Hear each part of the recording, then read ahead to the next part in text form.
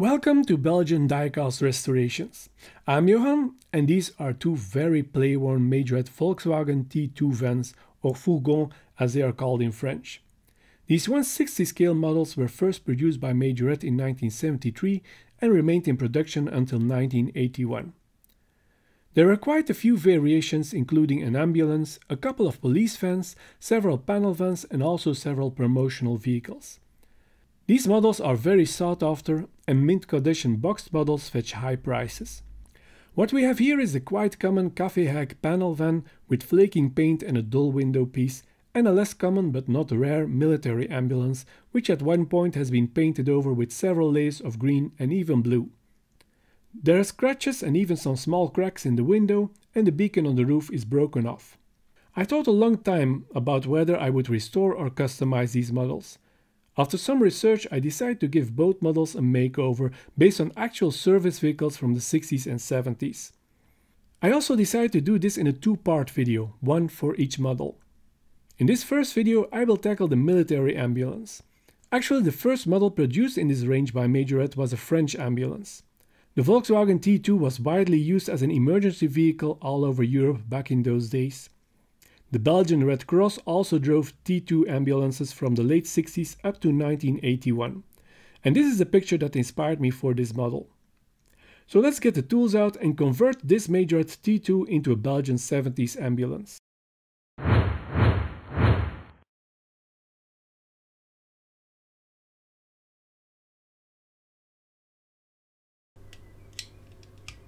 These Majorette Volkswagen vans are not riveted. The base plate is just clipped in by the headlights in the front and the license plate in the back. The best way to remove it is to carefully wedge a screwdriver in the rear, prying away the license plate. In the base plate we find the patented Majorette suspension with a U-formed suspension rod. I pry it loose and remove the wheels. They will be replaced by brand new Volkswagen van wheels. The suspension has some specks of rust and will spend a few hours in a bath of household vinegar.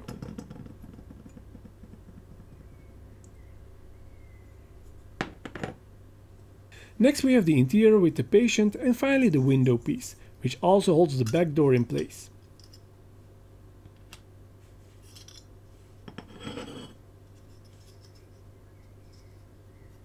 There's a large and rather deep gash in the side window and a small crack in the windscreen. The small crack is almost invisible, but the gash will stand out. That's why I also take apart the panel van. The window piece is the same in all Majorette T2 models. This means that even the window units in the closed vans have side windows and you can easily swap them out. Now we have an ambulance with very nice side windows, as they have been protected by the casting of the panel van. Nevertheless, they are dirty. This is probably scale as a result of being submerged in water. Since our Belgian ambulance will be white, I will replace this green rear door with a white one I have in my spares drawer. The green and the white doors are both flecked with paint, as are the remaining window units. So these all go into liquid Dettol disinfectant. After about half an hour the paint has loosened and I can brush the parts clean. The green door will go back into the parts drawer. The window units will be polished later. The bottom plate also had its share of paint, but luckily this just rubs off with a toothpick and will be completely gone when we're done with the wire brush later on. The body of the van goes into the caustic soda to remove all those layers of paint.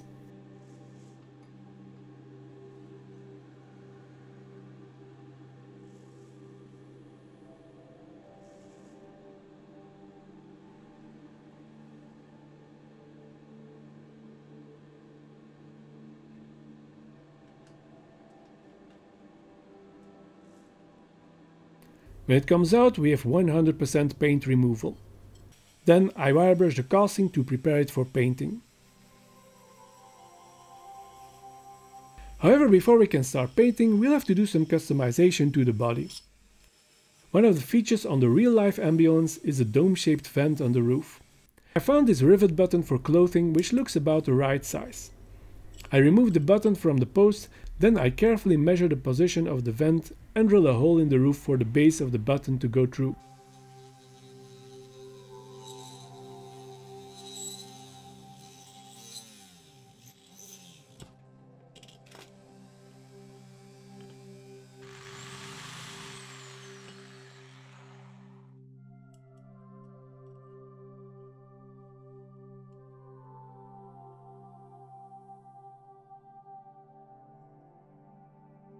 Now I can glue the vent in the roof with superglue and baking soda.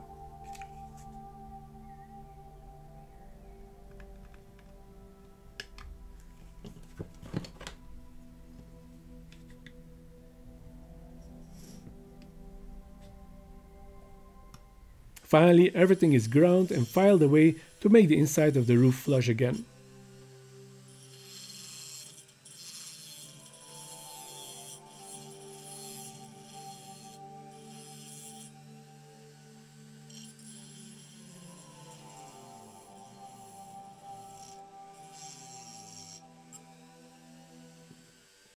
Since the casting doesn't have anything to hold on during painting, I glue a nail inside the roof for the forceps.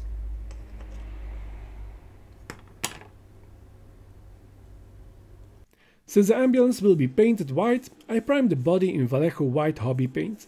My can is almost empty and is struggling. Later on I apply a second coat from a new can.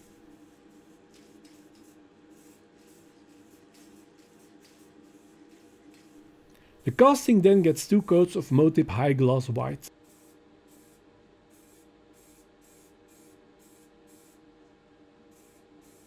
After the color coat, I give the indicators and the taillights a coat of Molotov Chrome. This functions as a mirror base.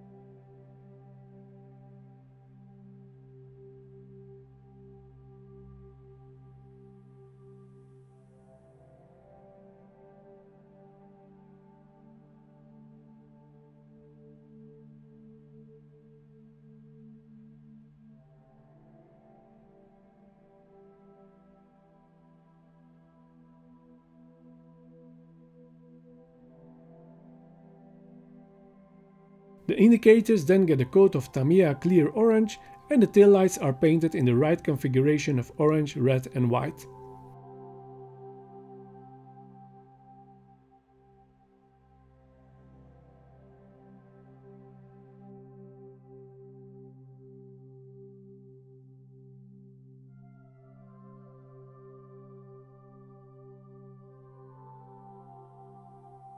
Finally, everything gets a couple of coats of AK Interactive Gloss Varnish to give the model that final gloss shine. As the paint dries, I can take care of the plastic parts. First of all, the interior has yellowed with deep brownish spots. In my video on the Corgi Rootmaster, I explain what makes this happen. I give the interior a bath in hydrogen peroxide and leave it under a UV light. Most of the yellowing disappears after about 8 hours, but the brown spots are very stubborn. The part needs a full 30 hours of UV light until only a very faint outline of the spots remains. Not perfect, but a lot better. The window unit has returned from the vinegar and the scale is gone. It almost looks like new and just needs a good polish. I use plastic polish for car headlights to buff out tiny scratches and imperfections until the windows are clear again.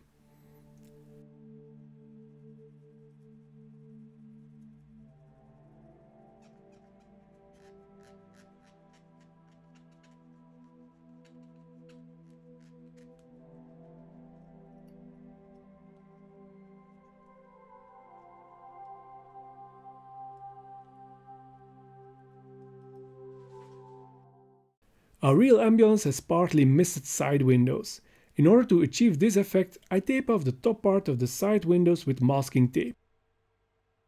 Then go over the inside with 1200 grit wet sandpaper to make the bottom 2/3 of the windows cloudy.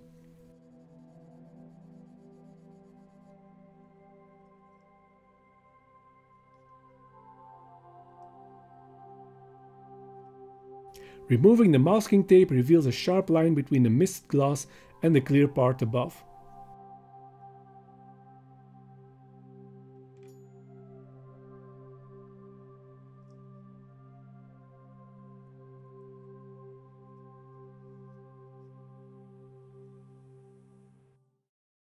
Now it's time to address another issue.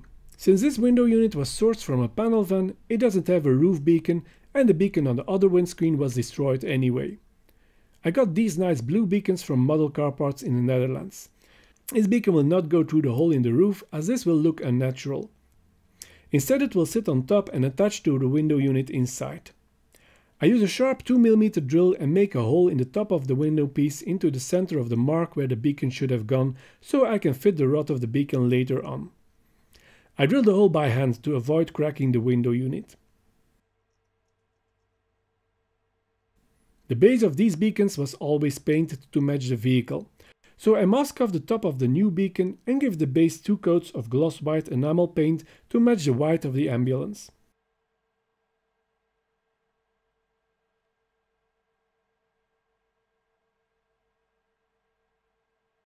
The suspension came out of the vinegar and just needs a good polishing with the wire brush to look all shiny again.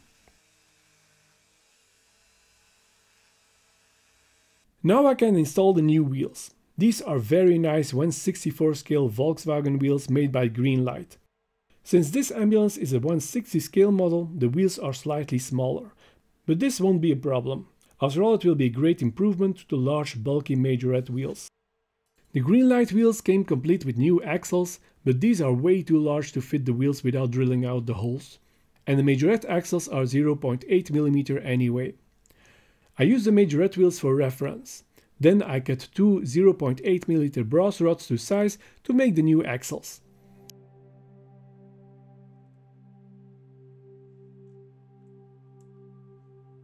Then I attach the wheels and fit the axles in place with the suspension rod.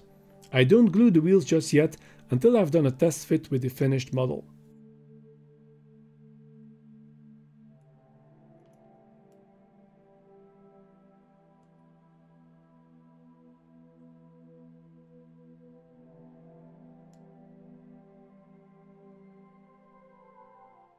When the paint is cured and all the parts are cleaned and polished, I can reassemble the model. First I drop the window piece in place and fit the beacon on top of the roof.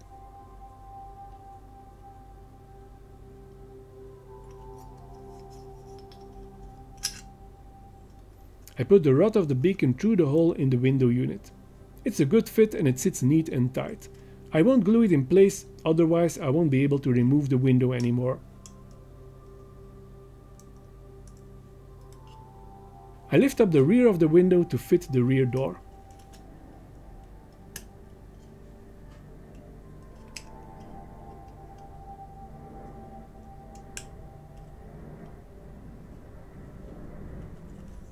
Then comes the cleaned and brightened interior with the patient. First I slide in the headlights, then I carefully pry in the license plate until it snaps in place.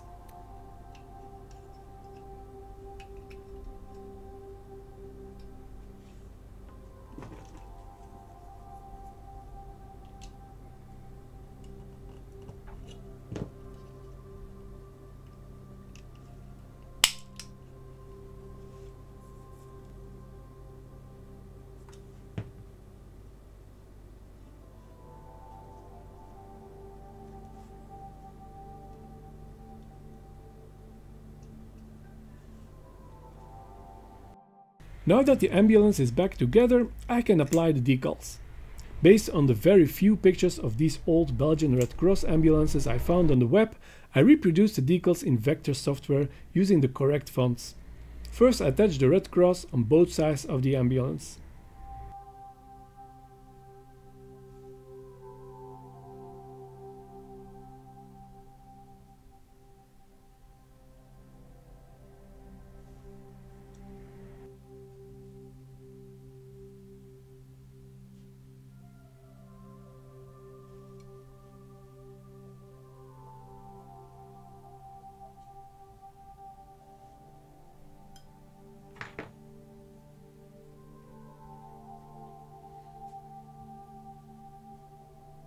Then comes the old and long obsolete 900 emergency number on the doors with the words Hulpcentrum Centre de Secours, which means as much as emergency center.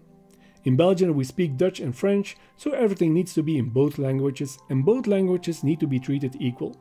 Therefore the Dutch and French text is alternated on both sides, with the French on top on the driver's side and the Dutch on top on the passenger side. For the people who want to make their own Volkswagen T2 Belgian 70s ambulance, I will make my decals available on my Buy Me a Coffee page. They can be downloaded for a small fee. If you become a Belgian Diecast Restoration supporting member, you can download all my current and future decals for free. They are vector fast, so they can easily be resized for larger or smaller models. And that's it for the Volkswagen T2. This military ambulance looked like it had been in a war, with dull and cracked windows, a broken beacon and covered under thick layers of blue and green paint. And this is what she looks like now in the 70s Belgian Red Cross livery. In my next video I will take care of the panel van, which will offer its own challenges. So don't forget to subscribe and ring the notification bell if you want to be notified when part 2 comes online. See you then!